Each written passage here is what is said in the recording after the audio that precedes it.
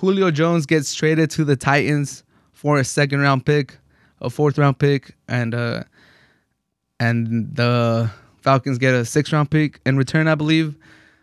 What does this mean for the Titans? This means they have the best trifecta in the NFL. Julio Jones with Derrick Henry and Brown. That's just elite. A.J. Brown on one side. You have Julio Jones on the other. You have Derrick Henry, probably the best running back in the NFL in the backfield. Whew. If you're a Tennessee Titan fan, you should be excited. You should be ecstatic. You should be buying season tickets. This offense is going to be electric. For Tannehill, the pressure just goes up.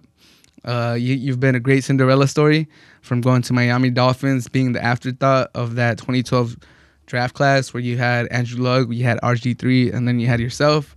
RG3 is basically out of the league. Luck is retired. You're the only quarterback left of those three. And it looked like you were going to flop with the Miami Dolphins. You come to the Titans. You take the job from Mariota. You have a great season or a great rest of the half of that season that you took over. You had a great last season. You get the money. You get paid. I think you're getting paid $29 million per year now. Just ridiculous, crazy turnaround of a career. Shout out to Tannehill for doing that, especially because he was a wide receiver in college. If you don't know that.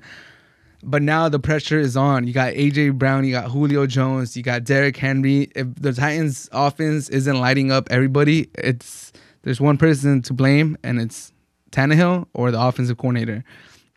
And I've heard great things about the offensive coordinator, so Tannehill needs to step it up. I think he will. He's had 2 great seasons. The numbers are there to back it up.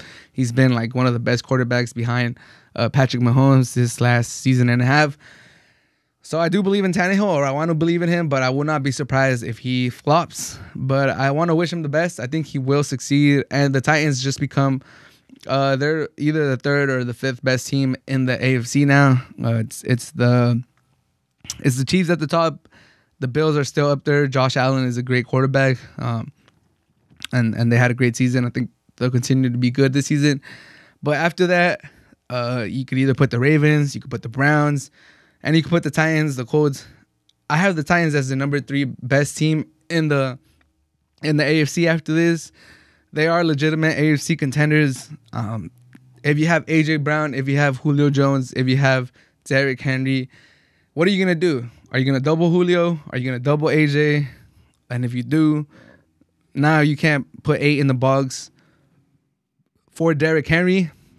And it seems like a disaster. You get the play action going. You can go deep to AJ. You could go deep to Julio Jones.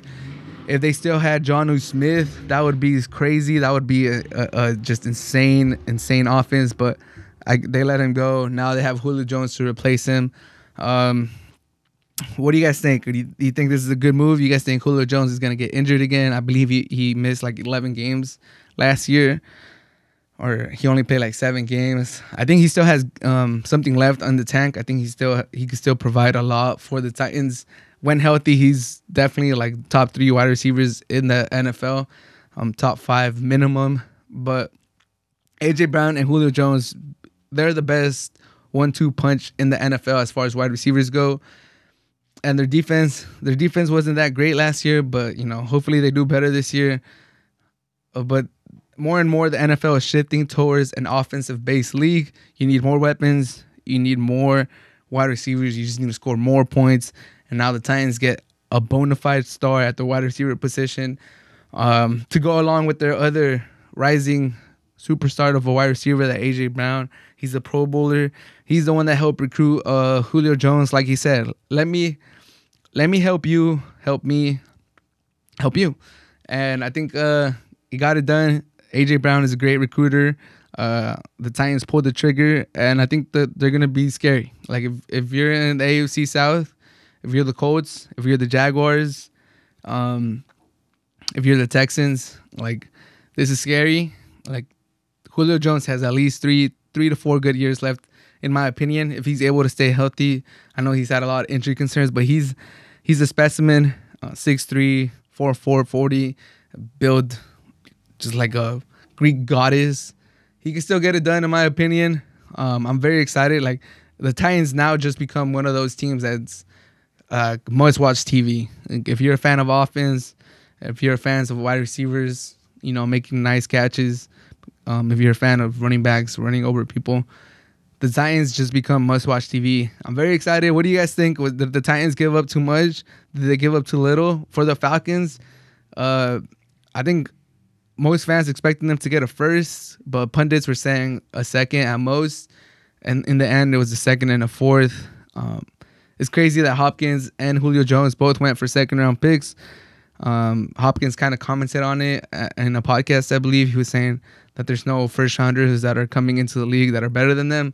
He kind of gave Jefferson some props, but I think they're right.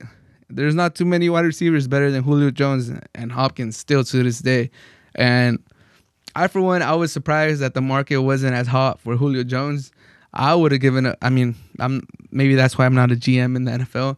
But if I think I'm close, I would have given up a first for Julio Jones. I applaud the Titans for pulling the trigger, for putting their chips in the middle. Like that's a ballsy move. Because imagine if the Patriots would have done it. Like, I'm pretty sure the Patriots could afford a second-round pick. Like, why didn't they pull the trigger, man? You put Julio Jones with Hunter Henry, Jonnu Smith, whoever you want to put at running back, and whoever is the quarterback. Like, that's just Mac Jones will be set up for success. Or if Cam Newton's gonna have a bounce back season, like that's the way to really get it done. Bringing in Julio Jones. The Packers want to, make amends with Aaron Rodgers. We'll touch on Aaron Rodgers in a little bit. Like, that was the perfect way to send, like, hey, here, take my second. I want Julio Jones. Or anybody. And, man, can you imagine if the Chiefs had given up a second-round pick? You put Julio Jones next to Tyreek Hill with Travis Kelce in the middle. Like, there's just endless possibilities. There's a lot of teams that should have given up a second. Maybe the Seahawks. I don't know if they even have their second next year, but you put Julio Jones next to DK Metcalf. Russell Wilson will be static. He'll be happy. But in the end, it was the Titans who did it. I applaud the Titans for pulling the trigger. I don't think they gave up too much. And in fact, I think it was a fair trade. If anything, I think the Titans won it. I really rate Julio Jones still very high. I might look like a fool. He might just get injured again. He does have an injury history. He might just consistently play like 8 to 10 games the rest of his career, and I'll look like a dumbass, and the Titans will look like they gave up too much. But I have faith in Julio Jones. Hopefully he can stay healthy. Hopefully he can stay on the field. And now the Titans are legitimate AFC contenders. What do you guys think, though? Let me know.